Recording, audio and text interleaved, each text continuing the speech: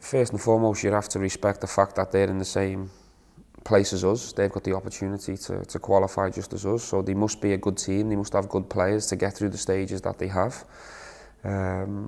But for us, the focus always has to be Rangers, and you know, we're confident, we're playing well.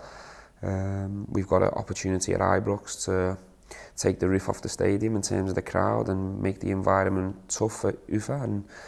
And you know, we want to go and put in a performance that's positive and that we can really make it difficult for the opposition. We believe if we do that, we can get a good result, and that's going to be the plan. We need to try and get ourselves in front in the first leg, and that's the game plan.